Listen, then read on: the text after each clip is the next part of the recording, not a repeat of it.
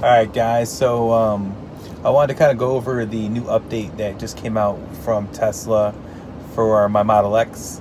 And I'm not sure if you guys heard about it, but it actually allows you to limit the speed of your actual vehicle. So I'm going to go ahead and show you what's new in the update down below here, and then we'll go over it. Alright, so this is the latest update just came out. I'll give you the version number here in a second. But what this allows you to do is speed limit mode. So it allows you to actually take your app and limit the speed, or how fast the actual speed of the car can go. I'll let you kind of look that over. And it says in memory of Barrett Riley.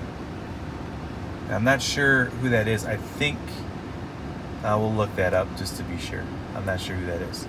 And then also they did a small change here, the autopilot. It just says apply light force to steering wheel instead of hold steering wheel now.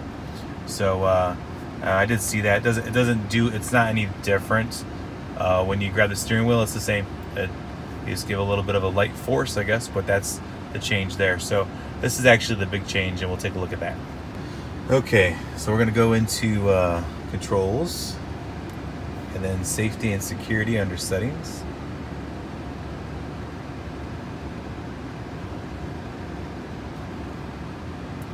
And then you can turn it off or on, and you can set the speed. We're gonna test that when we're driving. I'm actually gonna set this with my app and see if it actually sets it inside of here. It should. So let's do that. All right, so we're gonna go ahead and open up the app. We're gonna go to Tesla, click on it, and then what we're gonna do is wait for it to load up, of course. Select the right car, so swipe to the left and get to Megatron. And then inside of here, if you click on controls, and then you look down below, it says speed limit mode. So down here we can actually turn it on and ask for a pin, so we can throw a pin in there, whatever random pin. And then once it's on, you can't really change the miles per hour on it. You can't change the speed limit. So let's go ahead and toggle that back off again. And then it's going to ask you for a pin when we do that again. And then now we can go ahead and change the miles per hour. We're going to change it down to 60 miles per hour. And then go ahead and toggle it back on again and put a pin in. And now it's active. So once it's active, we can actually go check the car itself and see if it actually does translate back to the car. Okay, so let's go inside of here.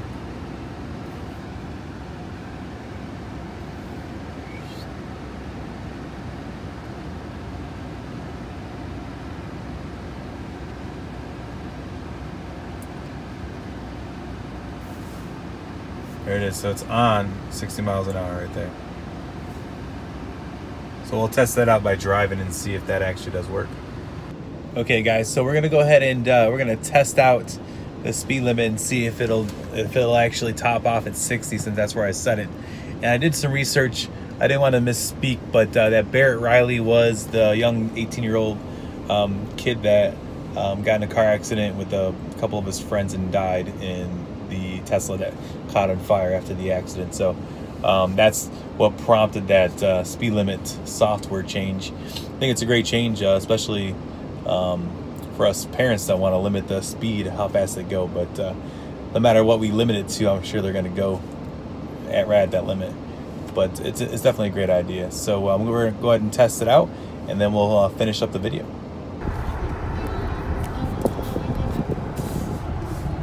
Okay, so I basically set my speed limit to 60, and that's it. What if you press down on the gas pedal?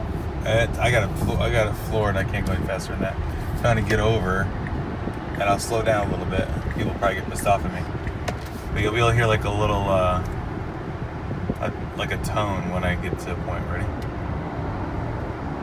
Here we go. So when you get within 3 miles of your speed limit, you'll not only get a tone there, but it also sends a message to your app that it says, hey, you're within 3 miles per hour of your max speed limit. So there you have it. All right, guys, so that's the end of our video for the speed limits update that we just got. And yeah, that was kind of interesting. As we were driving, it limited me to 60 miles an hour. That's crazy. and we're at update 2018.24.1. So that's the one that limits the software. All right, guys, until next time, peace.